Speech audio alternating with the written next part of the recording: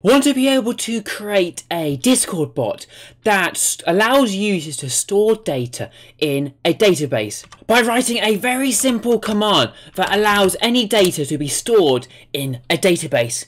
Well then, this is the video for you. I'm going to be showing you exactly how to set up your own database and how you can get your own Discord bot to store data in it. Hi friends, it's James and welcome back to my channel. It's been a while since I've uploaded. However, I'm back now. Back for good. New videos will be coming out every week from now on. But anyway, let's get into today's video. So today, as you've just seen from the introduction, we're going to be looking at how we can get our bot to store data. And well, there are many ways in which you can get your bot to store data. You can set up a database and store data in that. Or maybe you can go a simpler approach and you can just create like a very basic like JSON file and just store data to that. Or even simpler than that, you can literally just create a TXT file, a text file, and store data in that. So as you can see, it's basically three separate ways in how you can get your bot to store data. But today, what we're going to be looking at is we're going to be getting our bot to store data in a database. The reason that I've decided that we're just going to go straight into database and not have a look at like JSON or TXT files is because, well, when your bot, if it becomes really big and many people use it, the JSON file and the TXT file they just won't be suitable for many people. That's why you need a database. A database can support literally thousands of millions of users using it. Whereas a JSON file and a TXT file, that can't support many people. It just got really, really slow. And so that's why I've decided we're just going to go straight into looking into how we can use a database with our Discord bot. So let's do it. Let's get straight into how we do it. So the first thing that we need to do is we actually need to set up a database where we can store the data to. And well, there's two ways you can do it. You could set up a database in the cloud. So for example, you could use a platform like AWS, which is built by Amazon, and create a database on here. And then your database would always be online and in the cloud. This is a very good way in which you could do it. However, today we're not going to be looking at how we can create a database and use a database that is stored in the cloud. Today we're just going to be looking at creating a local database, one that's stored on the machine in where your Discord bot is actually running. So where your code is running on your machine will also have a database running next to it, which your bot can communicate with. So how do we set up this local database? Well, there's quite a few ways in which you could do it. There's many services out there on the internet in which you could like install a database and follow through some steps to set it up locally. However, in my opinion, the best way to set up a local database is to use a service called MAMP. MAMP is a service that is used for like local web development, like when you're building websites. However, what it has is it has a database, a part of its packages, which you would typically use in this circumstance to help build your website. However, we're going to use it to help run our database for our Discord bot. And the reason why I've decided to use MAMP and to teach you guys how to do it using MAMP is just because it is such a simple setup. All you literally have to do is just download it and click a start button, which you'll see in a second. And that's all you have to do to get the database up and running. However, if you were to install like other online services that are specifically just for databases, then it just goes through so many more steps and it's just way more complicated than it needs to be. So that's why we're going to be using MAMP. So let's do it. So what you want to do is come over and click free download. Then you want to select the operating system which you are using. So in our case, we're using Windows because that's what we're using. So you want to go ahead and click it and it will start to download, as you can see here in the top right. Wait for it to download and then we can open it. So MAMP's installed and it has opened into the setup wizard. So what we're going to do is just literally follow the steps and install it. So of course you want to go next, and we don't want to install MAMP Pro. MAMP Pro is like the paid version. We do not need that in the slightest. So untick MAMP Pro and leave the install Apple Bonjour ticked because you want that installed as well. So go ahead and click next. Then you want to agree to the license and make sure you read all of this just to make sure you're happy with it all, and click next. Then you want to choose a location where you want to install it on your computer. All basic stuff. So let's just choose a location. Then just follow the steps through next, and install. Very simple, and I'm sure you've already done this before when installing other applications. So let's wait for it to install, and then we can start using it. So it's installed. Great. Let's go ahead and open it up. When it's opened up, it will look exactly like this. And all you want to do is go ahead and click Start Servers. Give it a few seconds, and you'll see here on the right, these two here will become green ticks, and that's what you want. Sorry, not ticks, green circles. Once you've got both green circles there, you want to go ahead and click Open Web Start Page. And it will bring you to a web page in your browser, which will look very similar to this. What you want to first do is come ahead and go to Tools, and you want to click PHP My Admin and open that in a new tab. A new tab will open and it will look like this. And there you go, you've done it. You have set up your own database. This here is a database, and this is running locally on your computer, and your Discord bot will be able to access it. However, we need to actually create a specific database in which we will store data in.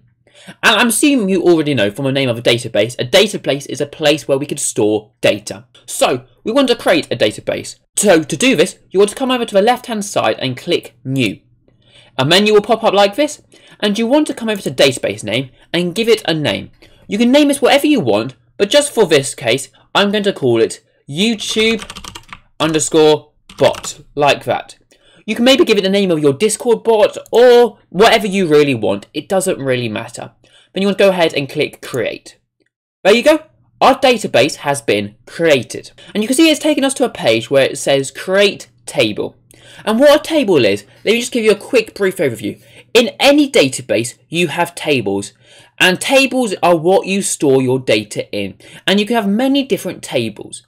So the way we're going to be using tables is for each server that your bot is on, that server will have a unique ID.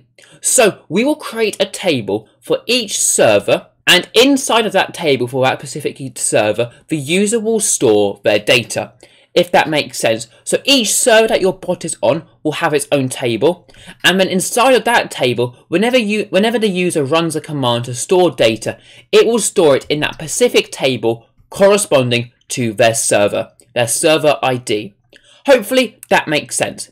And so this creating table process will be completely autonomous, as you'll see when we get into writing the code. And it will make a lot more sense when we start to write it. And speaking of writing code, we can actually start writing some now. So then, I've just created a very basic /command function in which we're going to be creating this command. And in this video here, we're going to be creating the command to store data. And in the next video, in this Discord bot series, we're going to be creating the command to receive data. Hopefully that makes sense. And when I say create data and receive data, what I mean by that is where the user can create data and store it in a table, and the user can receive the data that they've stored in the database, in the table, in two separate commands. So we're going to be creating the command to store the data in the database. So you can see I've already created it with the store info name and given it a very brief description.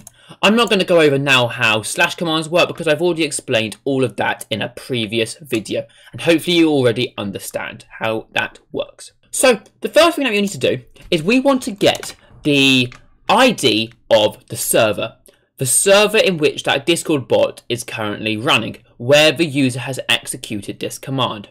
So to do this, all we have to do is type guild is equal to interaction.guild.id. That's all we need to do to get the ID, the specific ID of that server. And that's what we're going to be using to create the table name, as I mentioned earlier. So we can now actually get into the exciting bit of actually writing the code to connect to the database.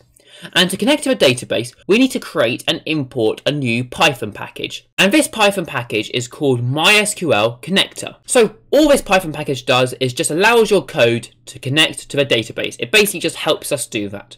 So we want to copy this command here and I will leave a link, or I'll write this command in the description so you can just go ahead and copy and paste it from there. And you want to head to your terminal and you want to paste it and then go ahead and install it. However, I've already installed it, so I'm not going to go and run that command now. Once you've installed it and it's gone successfully, you want to come to the top and we need to import that package. So we want to do import mysql-connector.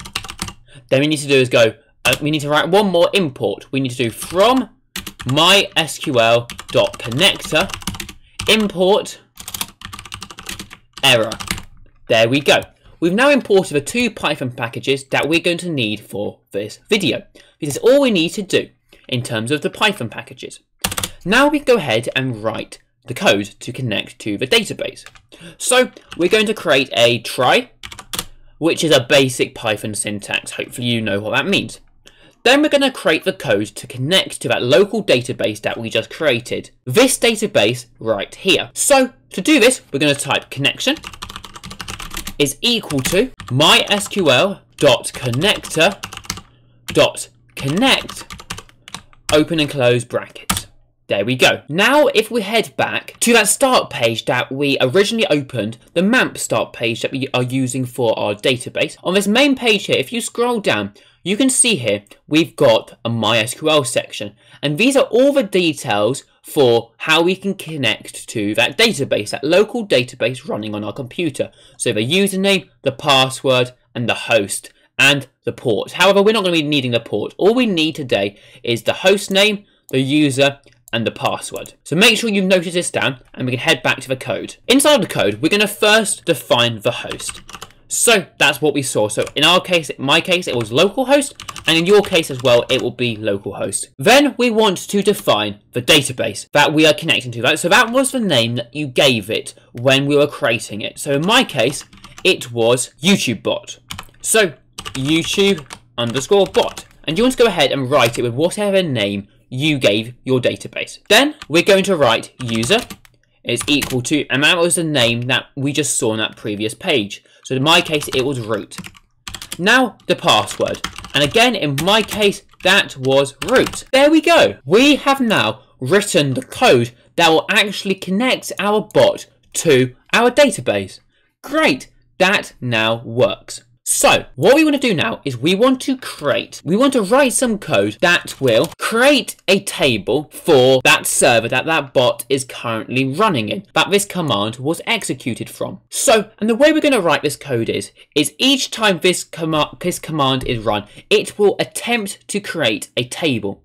However, let's say another user has already run this command in this specific server and a table already exists. Well then, our code will detect that a table already exists and it won't create a new one, if you see what I'm saying. So, if this is the first time that this command is being run in this specific server, then it will create a table with the name of that ID of that server. That's why we had to define guild up here. However, if it's already been run by another user or by the same user but previously, earlier in time, then it won't create another table. Hopefully that makes sense.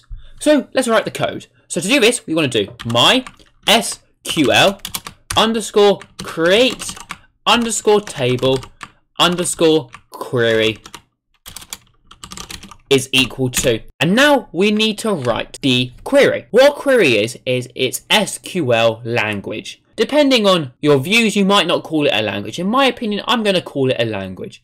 And I love SQL. And what SQL is, if you don't know what SQL is, it's basically the language behind databases. It's how you write code, but in database language that a database will understand and will be able to do what you ask it to do, but in its language. Hopefully that makes sense. You don't need to know too much right here because I'm just going to explain it all, but I recommend it if you want to in your free time, have a look at it. It's very, very interesting. So what I'm going to do is I'm going to quickly speed run and write the code for this, and then I'm going to go through it afterwards, as that's a lot better way for me to explain how it works. And then you can go ahead and just copy it word for word what I've written. So I've gone ahead and written this query, and this is the query, the command that will create the table in our database.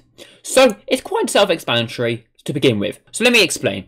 So we're going to create a table and we want to give it the name of DB because DB, so that stands for database underscore, and then the ID of that server that this command is being run in. That links to this command up here. So we're creating a table with the name of DB underscore and then the unique ID of that server. Now, the bit after here is we are creating columns. 3 different columns to be specific. But what actually is a column? Well, a column in a table is basically just, think of it as like headers in a table. So we've got a header called ID, a header called user, and a header called message. And the rows under it relate to values that the user can input. So, for example, let's say we've got a user that inputs a message. So it would be ID1, the name of the user, and then the message in one row. And if another user was to go and do it, then there'd be another row below it. If that makes sense. Hopefully the image on screen will make it a lot clearer in understanding what I'm explaining. So we're creating a table with the name ID, user, message, and primary key. I'm not going to go into detail now about what not null means or auto increment or varchar, as that's just not really that suitable for this video, but just think of it very briefly as just the parameters for what can be entered into each column. So yeah, hopefully that makes sense, and you won't even need to know what any of this means at all. But let me quickly just say another one thing now. Let's say you're creating a bot and you need more column headers. Maybe you needed one that has, I don't know, let's say you wanted to have one with the column header of, I don't know, timetable. So how would you do that? Well, you just copy it and paste it and literally rename it to timetable. That's just how you create more columns. So if you need more columns for the purpose of your bot, that's how you do it. So literally just copy and paste it and rename this first name here, so like message to whatever you need it to be. Great. Hopefully that makes sense.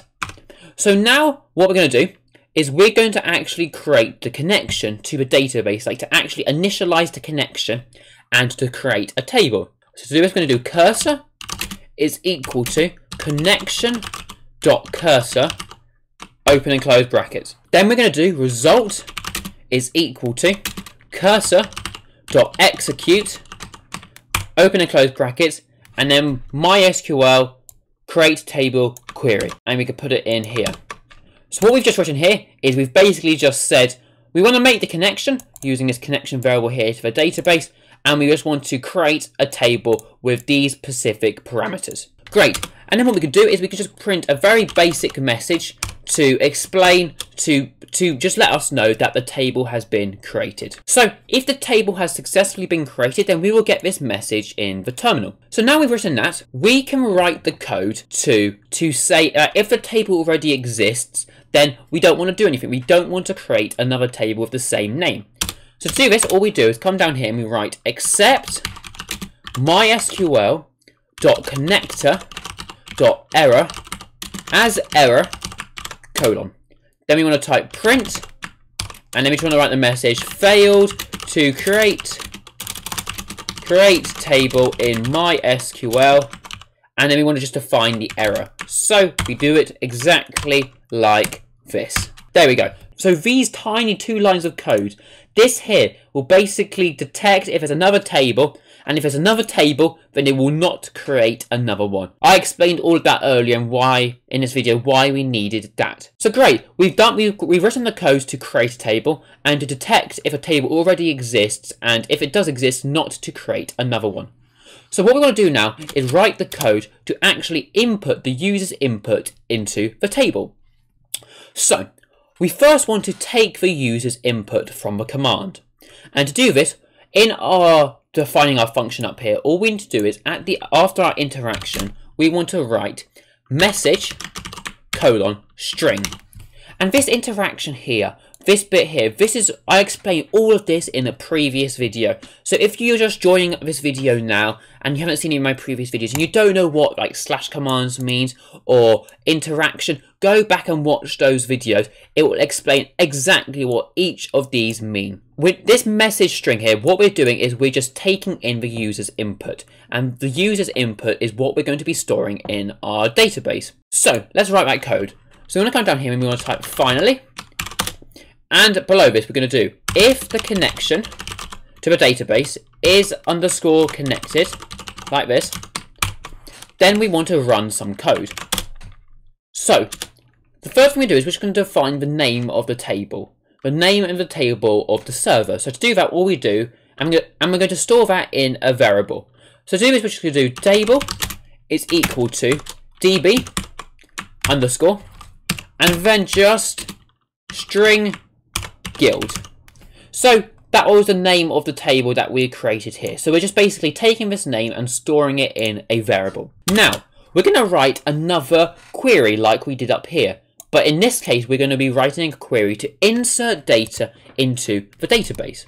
To do this, we're going to first define the variable mysql underscore insert underscore row underscore query. And we're going to set it equal to this. We're going to write the code, we're going to write the query to insert the data into the database. So we're going to type insert into, then space, and then we want to define that table name that we just created up here. So table, and now we need to define the columns in which we're going to be inserting this data into. And these columns are these columns up here. And so we're going to write those columns in these curly brackets here. So user and message. You might be thinking right now, why didn't I write one for ID or primary key? Well, what ID and primary key are, these will auto be assigned when we add any data into the database. So what the idea is, so let's say the first ever person to store some data in a database from that server will be ID 1. The next person will be ID 2. The next person will be ID 3, and so on and so forth. That's why we're not defining ID or primary key in these curly brackets here, because it will be auto done by us by the database. That's why it's super clever. So all we need to define in terms of the column names is the user and the message. And now we need to define the values that we're going to be inserting into the table. So in our case, the user and the message. So to do this, we're going to type values, and then we're going to use open and close brackets, and we're going to use some Python syntax, which hopefully you know, which basically allows us to define the variables outside of this query. And we're going to define these variables in a separate command. mysql underscore insert underscore row values is equal to, so the first one is we want to define the user. So we're going to do string interaction.user, and the second one we want to define is the message that the user has given us to store in the database. And that's literally the message object up here. So we can literally just type message. And what this Python syntax, if you don't really know what it does, is it's basically going to insert these two into these two here. So the first one, this %s, will represent the username. The second %s will represent the message. Hopefully that makes sense and you understand that. So we've now written the query and the values that we want to be inserting into the query. We just need to write the code that will execute this in the database. And to do this, all we need to do is do cursor.execute, and then we can literally just copy these into this bracket. So MySQL query and MySQL insert row values, both into these curly brackets here. Now, the bit after here, we just need to do connection.commit, like that. Great. So that code here will insert whatever value the user's written in this message object into the database, into the table more specifically. So what we can do now is just write some code to return a message to the user to say it has been successful. So we learned how to do this in previous episodes. So await interaction.response.send underscore message, and then we can write a message. So for example, I have stored your message for you. There we go, let's write that. So we've now sent the message back to the user to say it's been successful. So finally, what we need to do now is close the connection with the database. So to do this, all we have to do is do cursor.close and connection.close, both with a curly brackets afterwards. And then we can just write a little print object just to tell us in the terminal that the MySQL connection has been closed. And the reason that we need to close the connection each time is just mainly for security reasons, just other reasons which I won't go into now, is just after each time we open a connection to the database, we always have to close it at the end. So make sure you always have your close code at the end of any function when you're connecting to any database anywhere. So that's it. That's everything we need to insert some values into the database. So let's try it out, and let's hopefully, fingers crossed, we won't have any errors. And when we run it, and hopefully when it works, hopefully it will all come together. And if you haven't understood anything previously, hopefully this will pull it all together. So let's run it and let's test it out. So inside of our test server, we're going to go ahead and we're going to access the store info command. And we're going to type the message that we want. So let's just type the message, please subscribe. And because you should be subscribed if you aren't already, it really helps me out a lot. So let's try it. Hopefully when we click enter, it will respond with the message saying successfully inserted, like stored your message, what we wrote. So fingers crossed. No, so there's definitely an error somewhere as it's not responded correctly. And I found the very stupid and silly mistake that I made. Here, using this Python syntax of %s, it has to be a lowercase s for it to work. So now, when we rerun our code, it will work. So let's try that again. So if we run our command of store info, and we give it the message of whatever you want, so in my case, please subscribe, because you need to be subscribed. And when we hit enter, hopefully it responds with the message, I have stored your message for you. So great, it has worked. And let me show you what it's done in the database. Here in the database, if we refresh the page, you can see here, look, it's created a table with the name DB and then the ID of our development server.